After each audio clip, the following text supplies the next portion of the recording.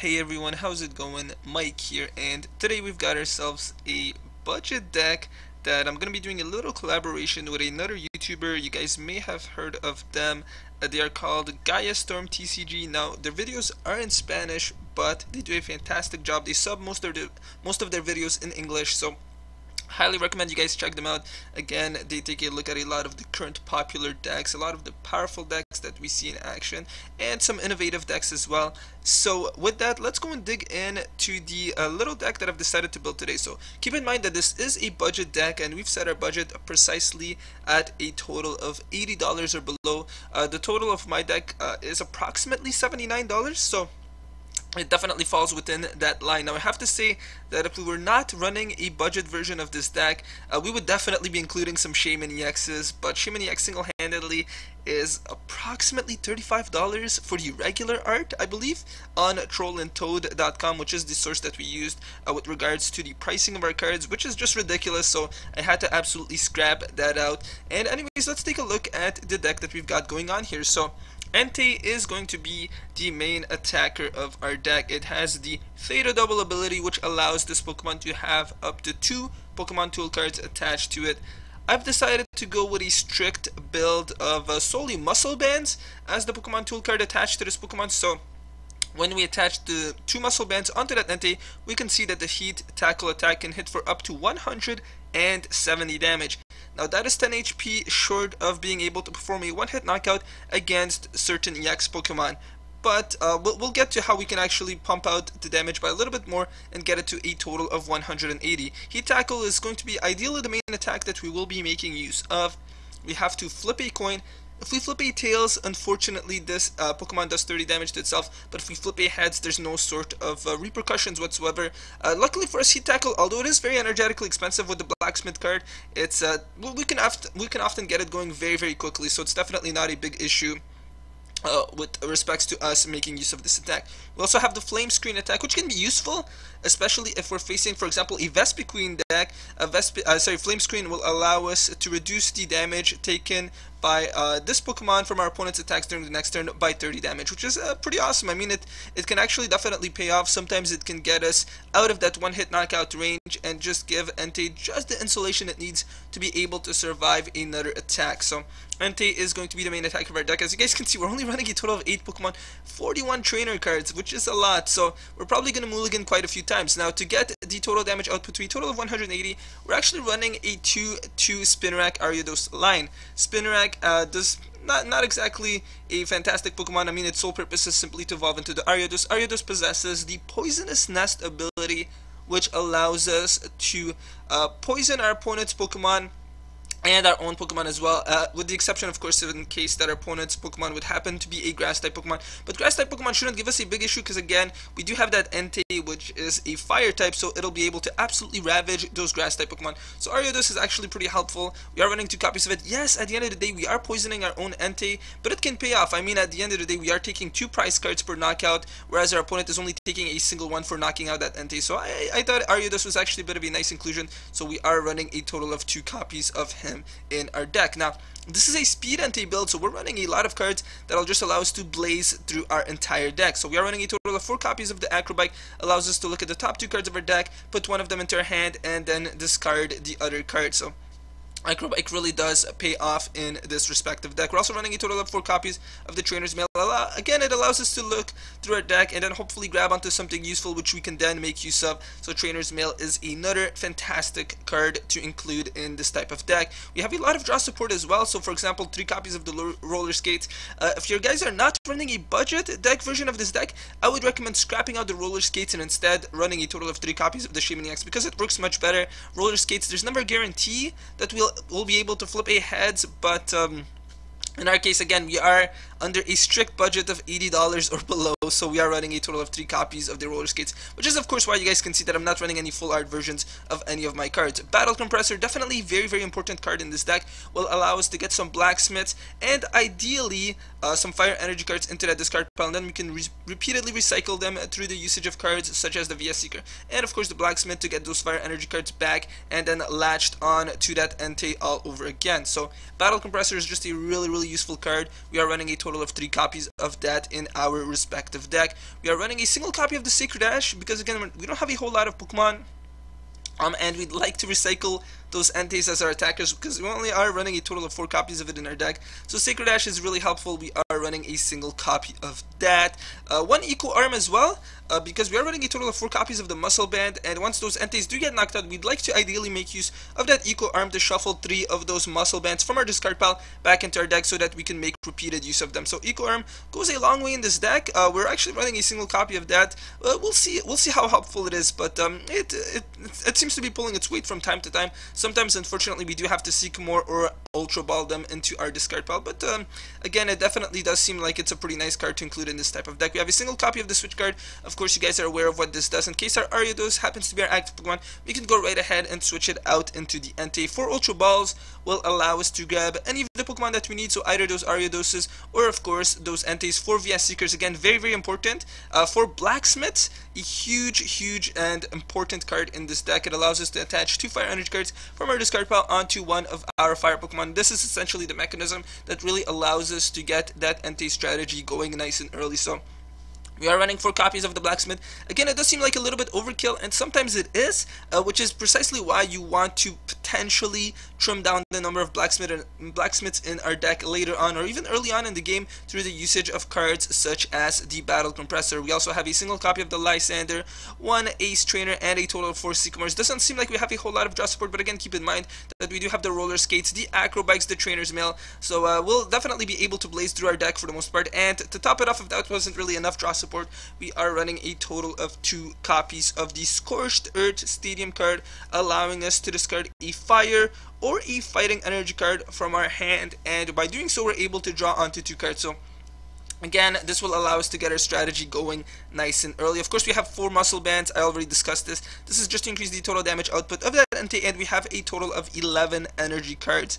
7 of them are Fire Energies, and 4 of them are the double colorless energy. So with that, guys, let me go and send a challenge to Gaia Storm PTCG, and I hope you guys enjoyed this video. So what we're doing today is not exactly a challenge, I guess you could say, but more so we're trying to show the best of both the Entei and the Night March deck that we'll see our opponent using today. So they've built a strictly Night March, a budget Night March deck. I mean, Night March decks, you guys are of course quite aware of how powerful and menacing they are. They often get set up really quickly. So we'll see how things go. So again, keep in mind that our budget was under $80, and this is Gaia Storm TCG that we are facing. So as you guys can see, this should be an interesting battle. Alright, so it looks like our opponent is going to be able to start off first. This could actually work in our favor. We have absolutely no cards again. Again, we do tend to mulligan quite often, and it looks like we're going to start off with the spinarak as our active Pokemon. So I'm just going to go and wish them good luck, and that is pretty much all I'm going to say. So half the time my messages don't send, so let me try one more time. And you know what, I've given up. If my message is not gonna send, then whatever, there's not a whole lot I can do about it. Looks like of course our opponent will be running the Battle Compressors, the Unknown, a bit of an unusual addition to these Night March decks, but definitely one that I think we will be seeing a lot more of. So we're probably gonna see those Lampins going into that discard pile first of all. I mean, that usually tends to be the case, just because Lampent really doesn't pull its weight whatsoever in these Night March decks. The only purpose that it has in these types of decks is in that discard pile. Of course, we could potentially see some sort of draw supporter going in that discard pile as well, in case our opponent does want to make use of the VS Seeker, for example. So we are going to see that Teammates, definitely a nice card to include in these Night March decks. One that I also think it's a fantastic addition to Vespiquen decks, because of course these decks do tend to run not a whole lot of energy cards, and they do tend to run a total of 4 VS Seekers. So those VS Seekers could repeatedly make use of that Teammates card, and that will allow our opponent to repeatedly grab onto, for example, those double colorless energies. So we're actually going to be seeing a Combi make its appearance as well. Hopefully we can get a one-hit knockout on that Pumpkaboo, but keep in mind that we're only running a single copy of the Switch card in our deck. So I'll absolutely be starting off with the Trainer's Mail, guys, and hoping that we draw into something useful. Our opponent's going to go through a Trainer's Mail as well. So they've already discarded quite a few Pokemon. We're going to see that Dimension value right away. Battle Compressor one more time.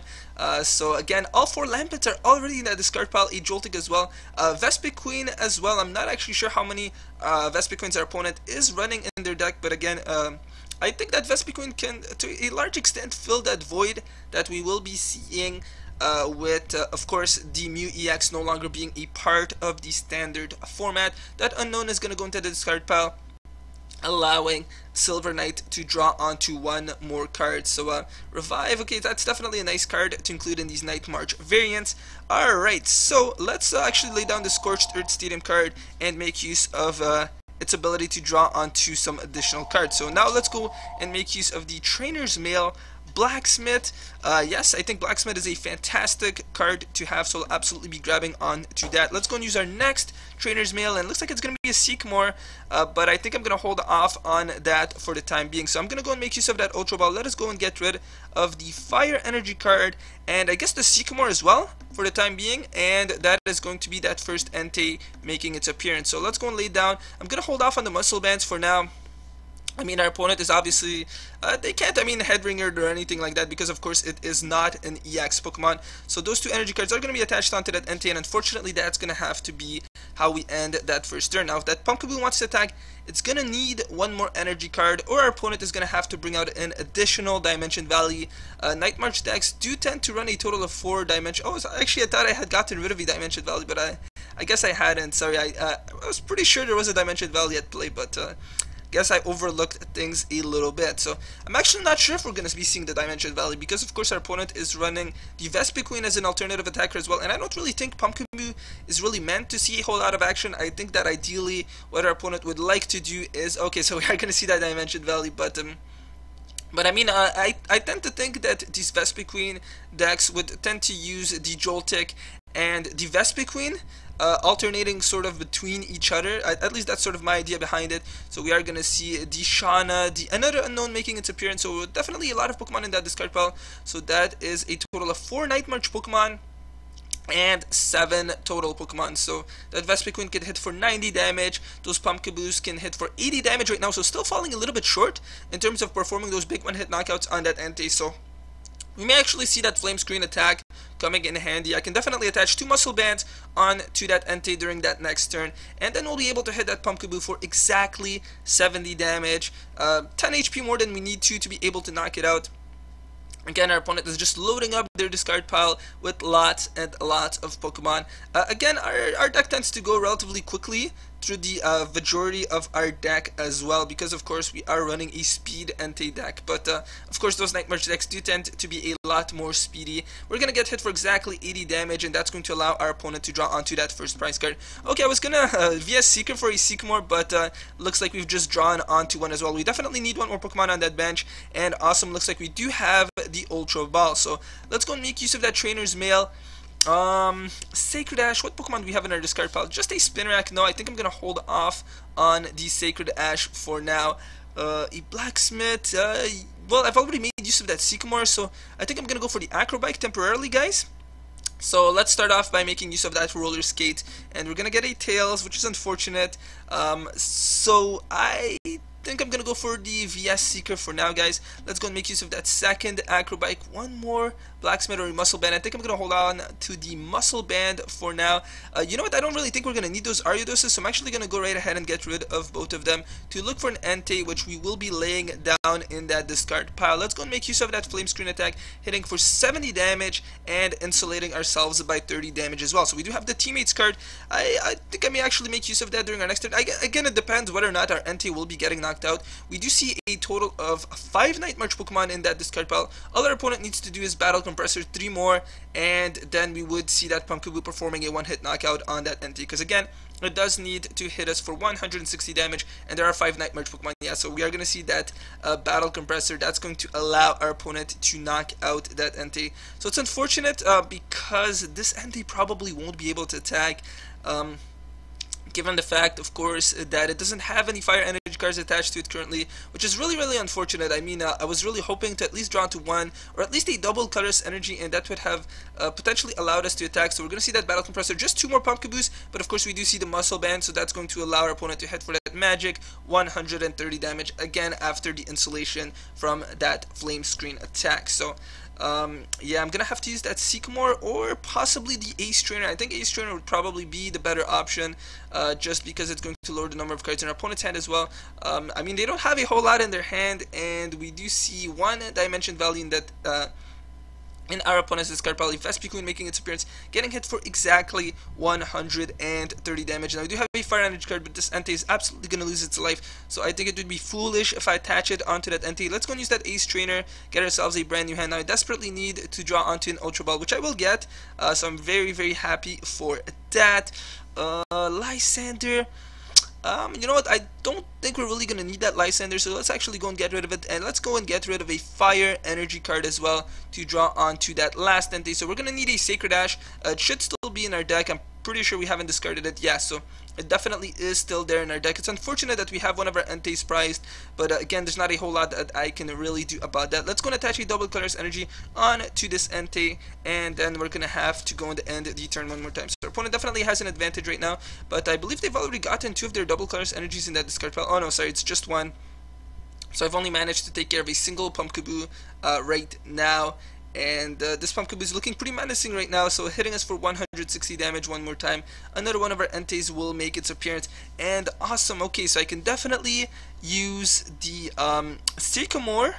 I think it would definitely be the better option. I mean, I sort of want to guarantee that I can draw into one more Pokemon. I mean, we have most of our Pokemon in that discard pile already, so I think using the Sycamore would definitely be the better option. I'm really, really hoping we can knock out that Pumpkaboo, guys. I'd love to make use of that Blacksmith, but again, I do think the Sycamore is the better card to go with right now. So, okay, Sacred Ash, yes, I will absolutely be making use of that. Let's go and get these Pokemon, put them back into that deck. Let's go and make use of that Acro Bike, and we have a Spinarak. Awesome, I'll definitely be bringing that out into that bench. And now we have two more Muscle Bands, so we'll be able to hit for 70 damage one more time. Flame Screen, getting a little bit of insulation, and knocking out that Pumpkaboo for one more prize card. I'm hoping to draw into another one of our Enteis eventually. We're going to see that Vespiquen make its appearance. All it needs is a double colors energy, and it will be able to knock us out. I mean, currently we've seen only two double colors energies going into our opponent's discard pile. And of course, if we do see the VS Seeker, our opponent could easily grab onto that teammates card that we see in that discard pile, and of course that would tremendously help out that Vespiquen. So we are going to see the Ultra Ball, possibly an unknown, I'm thinking. Just to allow the opponent to draw into an additional card, because I'm thinking they're desperately looking for a double colors energy right now, but again, I'm not entirely sure. Don't really know what Silver Knight does have in their hand. I mean, things aren't looking all that great for us. Yeah, so indeed we are going to see that unknown, but our opponent already got rid of the Shauna and the Lysandre, so I'm not really sure what to expect. We're going to see that Muscle Band attached to that Vespiquen, possibly a Sycamore for a brand new hand. 14 cards remaining in our opponent's deck. We still have 17, so you guys can see we're going through our deck relatively quickly as well. Yes, we are going to see, of course, that VS Seeker, so that teammates card is going to see a little bit of action, I believe. Of course, all they need to draw onto is a double colors energy, and I highly doubt that we'll see two double colors energies prized, so that teammates card, of course, definitely paying off in that respective deck. Maybe I should have run, well, I don't think teammates would have been all that great of a card to include in our Entei build, just because, of course, had I included it, it would really sort of slow down our deck. I mean, ideally what we like to do is just stream attacker after attacker by repeatedly making use of cards such as, of course, the Blacksmith, the Battle Compressor, the VS Seekers, things like that. How many VS Seekers have we already made use of? So that is 2 VS Seekers. So I may just make use of the Ace Trainer card during our next turn, guys. And we're going to see that double colors energy getting attached to that Joltik. Is there not enough Pokemon in that discard pile? So 1, 2, 3, 4, 5, 6, 7, 8, 9, 10, 11, 12. Yeah, that's right. So our Entei's Flame Screen attack is actually really paying off, guys. So otherwise we would have seen that Vespiquen attacking us, but instead we're going to see double colors energy getting latched on to that Joltik instead. Of course, that Vespiquen has absolutely no retreat cost. I'm thinking our opponent probably has one more double colors energy in their hand when they did make use of the teammates card. So I think what I'd like to make use of during our next turn, guys, is the Ace Trainer. Again, I know our opponent doesn't have a whole lot of cards in their hand, but I think it can at the very least sort of disrupt their strategy. So I'm going to go and bring on the ariados temporarily. Let's go and make use of the Poisonous Nest. And yeah, so I definitely think using the Ace Trainer would be the best option right now. Again, things aren't looking all that great for us, but I think we can still make a comeback. Oh man, I think we may have just lost the game, guys. Yes. So yeah, I think that is gonna be it. So I'm gonna have to go into end the turn and say GG. Again, none of my messages are going through for whatever reason. Let us spam a little bit, but yeah, so it doesn't look like any of my messages are going through to our opponent. Not really sure if they're trying to message us as well, but that is gonna be it. And it's unfortunate, but as you guys can see, Night March is definitely a tremendously powerful deck, and it's really hard to keep up with it. So I hope you guys enjoyed this video. Again, please be sure to check out both of our channels. There's going to be a ton of links provided in the description section down below, some annotations as well, and that is going to be it. So again, thank you guys very much for watching, and I will see you guys next time. Bye bye.